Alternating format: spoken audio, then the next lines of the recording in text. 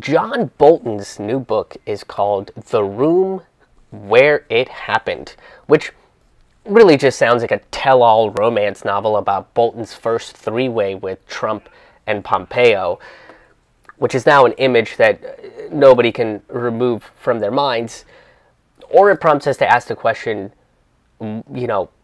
ask Bolton, where on the doll did Trump touch him? Was it the orifice where his genocidal rage comes from? Which is also now an image that none of us can unsee.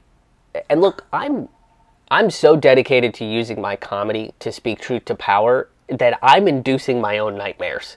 Okay, so you're welcome. Now, Bolton's new book is all about the problems with Trump starting on day one. Right? On day one, Bolton was so upset that Trump couldn't figure out how to bomb Syria. He was mad that a corporatist windbag couldn't turn into a warmongering windbag. But as we remember, well, maybe. I mean, in the age of social media and corporate news, most people have the attention span of a gnat. Right, but anyway, in April of 2017, the U.S., the UK, and France did lead a bombing raid in Syria after it was said that Assad gassed his own people. We now know that to be false. The OPCW didn't have a chance to go into Duma to investigate, and by the time they did, they realized that there kind of wasn't a chemical attack, right? And then the UN had to justify the attack. I mean, the OPCW whistleblowers have even come out and said that they were pressured into coming up with evidence for the chemical attack.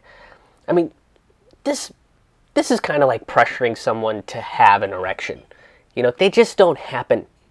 Well, unless you're like 12, right? Then they kind of happen all the time, and then you and your best friend are really confused about each other for a little while. Or if you're like a professional porn star. That unless you're a professional porn star, you don't really boner up on command. Just like unless you're a professional warmongering liar, you don't come up with falsified evidence of chemical attacks on command.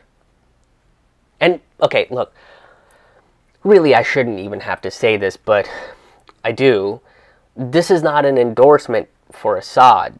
It's to say that we can't go into countries drones ablazing just because we're America. Okay, this is a long-standing pattern of lying us into armed conflicts that all end up being an effort to fill the pockets of a small group of people. So the point is that we need to use our logic and investigate these things before launching missiles into a nation.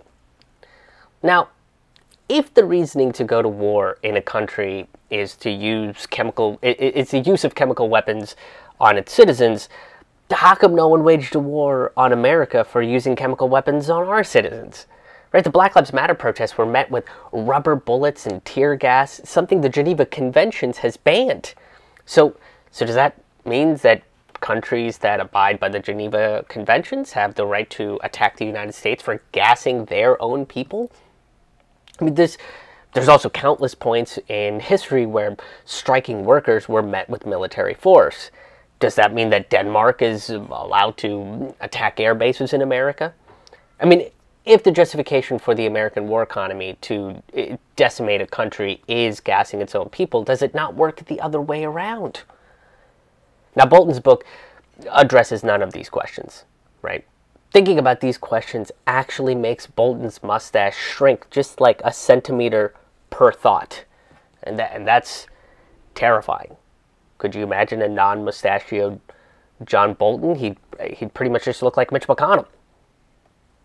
But that was just the tip of the iceberg for Bolton, right? He also had issues with Trump attempting peace talks with Russia and North Korea. In a very dramatic interview with ABC, where he tells all and bears not just his soul, but also the nudity of his war criminal mustache. He talks about how he was frozen in his seat when Putin and Trump met in Helsinki. Sounds like someone was promised him alone time and didn't get it. Sounds like someone was promised a little tug on their stash and didn't get it. Sounds like someone is jealous as hell, is what that sounds like. Now, this was right after the accusation of Russian hacking of the election, but the investigations into this accusation hadn't even really started. But corporate media had claimed these accusations alone were the proof that they needed. You know, America really is a nation that turns history into its own choose-your-own-adventure book. Not only that, but Putin said he'd be willing to cooperate with the investigation and give the FBI anything that they needed to figure out this mess. But of course, that wasn't the narrative that the media reported. Despite the FBI essentially proving that the Russiagate narrative was utter nonsense and a conspiracy similar to QAnon, Rachel Maddow, the DNC, and the corporate Democrats find new ways to reignite this McCarthyist candle. And now they're praising Bolton for his book. One of the biggest reasons for that being is that he validates the Russiagate psychosis.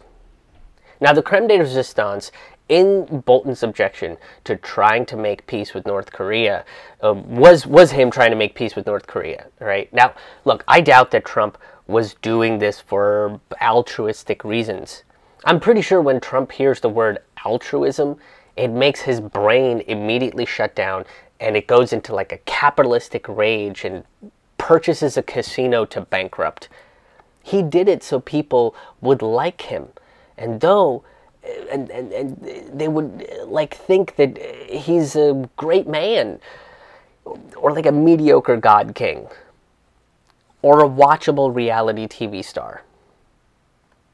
Now, Bolton claimed that Trump had a bromance with the North Korean dictator. I mean, kind of sounds like somebody's jealous they didn't take up the day one offer of a militaristic mustache ride, you know?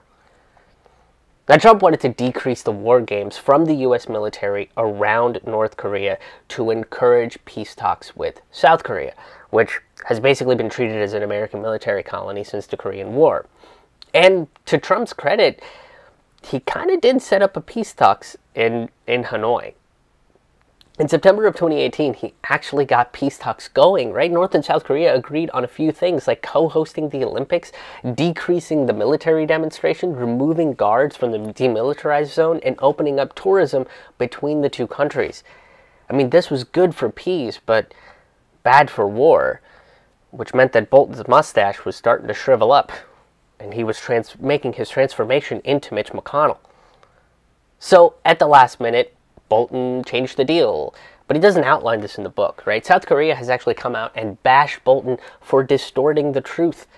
They said that this represents a violation of the basic principles of diplomacy, which could harm the sincerity of future negotiations.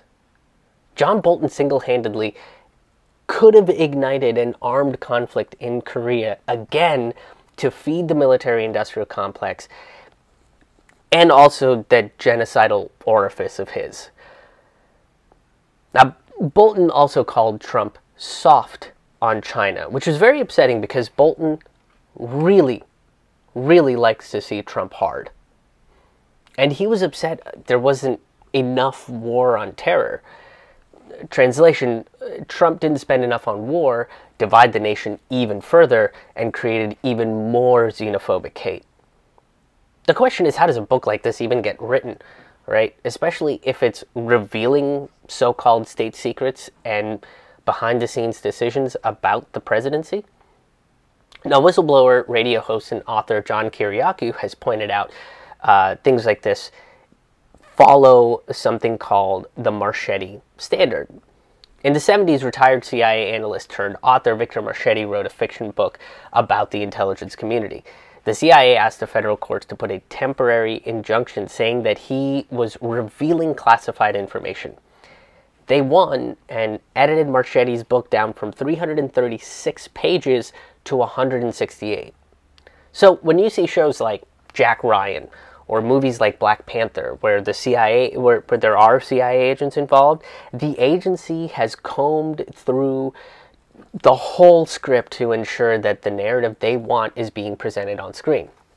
There's even a scene in Black Panther particularly where the CIA agent points out blatantly about how they run coups, that the CIA runs coups in other countries, and that's done on purpose.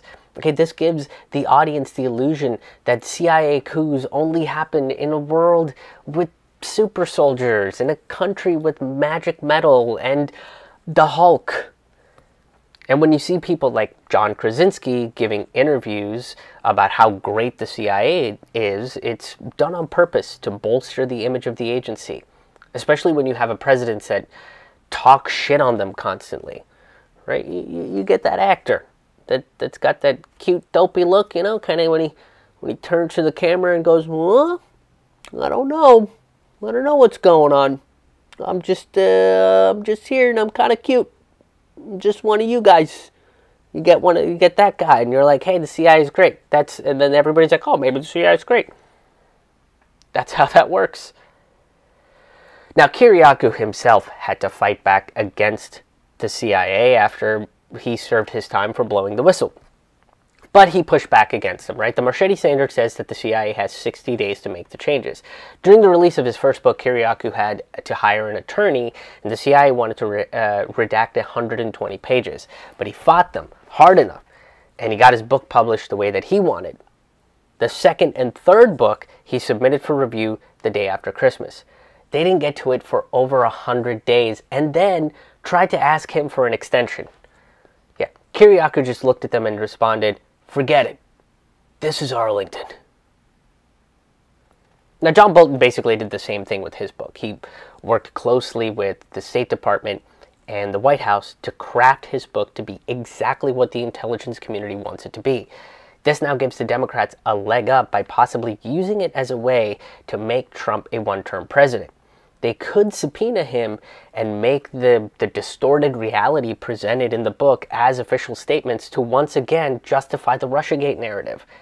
The Democrats are willing to line up with a Republican warmonger to ensure that they win. I mean, is this really a party that any progressive would like to be entangled with? Or really, is it a party that any Democrat would like to be entangled with, for that matter? And just to recap, just in case a pigeon flew by going, coo, coo, Russian coo. John Bolton basically is upset that President Donald Trump did not bomb the country of Syria fast enough, or Afghanistan more. John Bolton is mad that North and South Korea entered into peace talks and sabotaged the whole thing. He thought getting out of the Iran nuclear deal was a great idea. John Bolton thought trying to have diplomatic relationships with Russia, something that John F. Kennedy tried to do, was nefarious. And the Democrats believe that John Bolton is their mustachioed savior for 2020. I mean, the only way the Democrats can ensure more death and destruction is by not approving Medicare for all during a global pandemic. Oh, fuck, wait. Now they're doing that already. Shit. Okay, look, now I shouldn't have to say this, but I do. My criticism of the Democratic Party and a sociopathic war hawk like John Bolton isn't an endorsement for Trump. Far from it. Look, I don't like the guy, but I have enough neurons firing in my brain to be objective about certain things. I have watched the corporate media enough to know when I'm being fed lies, because they're the same lies we were fed to go to war with any country that doesn't want to use the petrodollar, and thought that wearing an American, if you went against the idea of wearing an American flag around your dick was awesome, then you need to be bombed. And all of that has just justified more xenophobic hate towards people that look like me, just as much as Trump's nonsensical racist rhetoric. And the Democrats have now decided to praise the lesser of two xenophobes. I don't know what the hashtag is for that. But John Bolton's book is nothing more than novelized propaganda. It normalizes nationalistic pride and machismo. It promotes manufacturing consent for more profit-driven wars, and it proves that we as a nation are an economy of war. John Bolton is not someone that deserves praise regardless of what room he's in. And that has been your dispatch for this week. I've got some pretty awesome live virtual stand-up comedy shows coming up. The Citizen Revolution live virtual stand-up comedy shows are going on all through the summer, and they'll probably be going into the fall and the winter as well. If you would like to purchase a ticket to them, they are available on my website at krishmohanhaha.com. That's KRISHMOHANHAHA.com.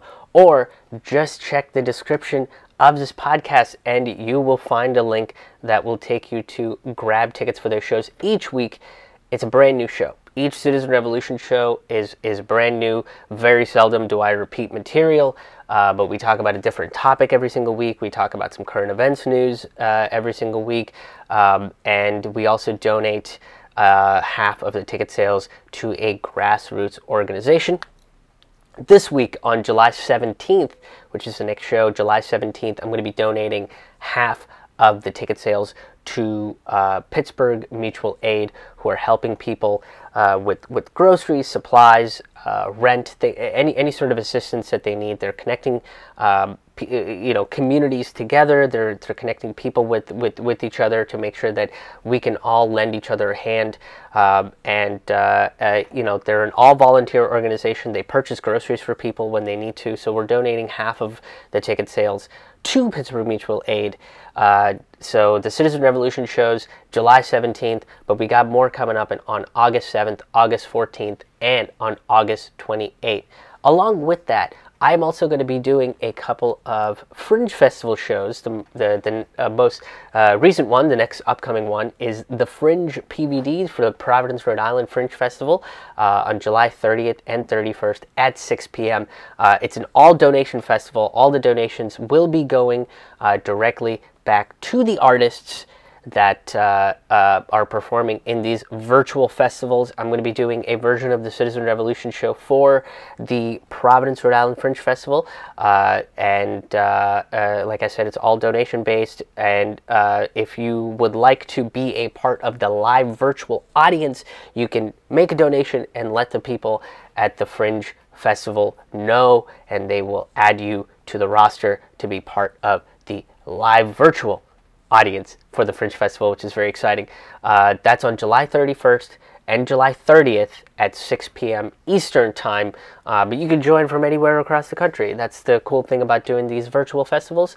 And on July 24th, I will be doing the Virtual Gas, which is an amazing weekly show run by my good friend Rob Green, who's been on this podcast before, and it's a super fun, loose show. All of my dates are available right on my website at krishmohanhaha.com. That's KRISHMOHANHAHA.com. And while you're there, you can also make a one-time donation if you want to help out this show, if you want to help out, help me continue creating all of this content and and make a donation. You can do so right on my website. But you can also become a sustaining member, which gets you perks like free tickets, unreleased stand-up comedy material, and bonus merch that's coming out as well. You'll also be the first one to know when I'm dropping a new album of any kind. So make sure that if all of that stuff entices you and you are able to make a sustaining membership, that you do so. And you can also purchase my album there, and there's going to be some new merch coming up as well. So once again, the website is krishmohanhaha.com. That's KRISHMOHANHAHA.com.